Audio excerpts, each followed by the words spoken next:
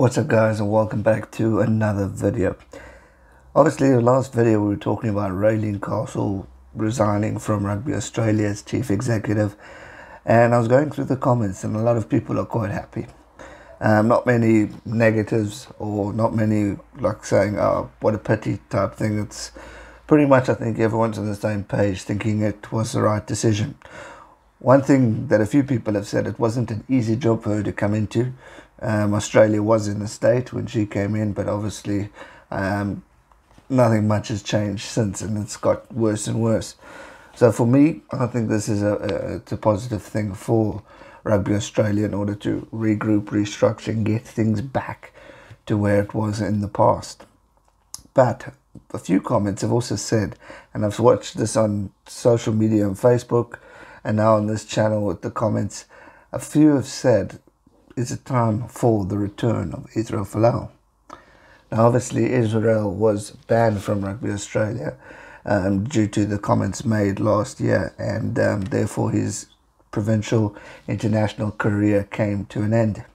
He went on the big legal battle, which he clearly won, which pretty much set Australia in the $9.7 million debt before this pandemic really took over.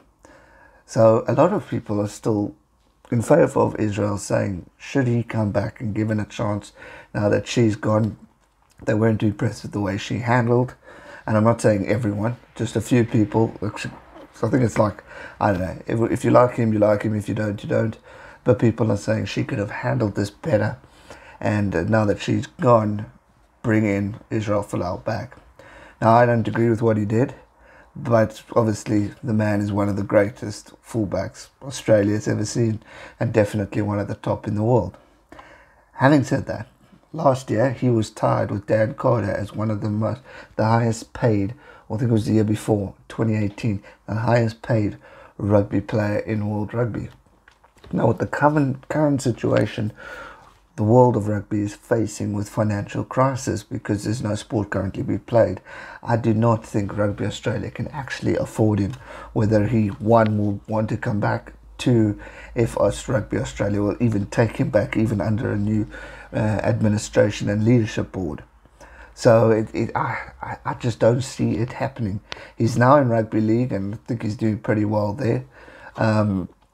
But obviously this topic would have definitely been brought up as if he should return back to Union.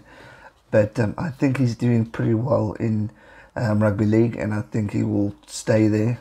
A lot of drama and chaos was caused during this incident, and I think he will want to forget, and I think he's probably closed that door on the path of a rugby union and won't want to quite come back from that. I think if he did, I think he would be just as good. I don't think his play figure would have died down. You know, whatever people's different beliefs are, whether they agree or disagree with what he said, you can't take away the brilliance of this man and what he played. He was nearly in everyone's world team when we did our teams at the end of the year. In your Super Rugby team, he was always in your Super Rugby team of the year because of what this man brought. Not only was he just good at his speed, he was a good defender, he was a good side stepper. He just really had all-round talent, and he was a big chap too. So not many could get past him, and not many could tackle him, which is why he did so well for the nation. And when he obviously stopped playing, you could see that miss that Australia had lost, especially in the Rugby World Cup, and the impact that Israel would have been massive. And unfortunately it was just adding on to the disasters and the situations of negativity that Rugby Australia was going through. So for me personally, as an outsider, I'm not an Australian, I am not a whiz as to what's going on there. So Australian public, please comment down below your thoughts. I, for one, personally don't think it will be a good decision. It's going to cause chaos again. It is going to just bring back a lot of drama, whether you agree or disagree. Those in agreement will cause drama defending him, and those who are against him are going to cause even more drama.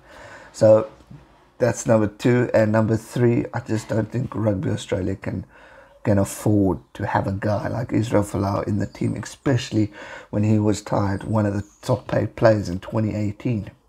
So I just don't see it happening, especially with the current situation we're in and the current death flow that Australia are going to be in after the year of 2020.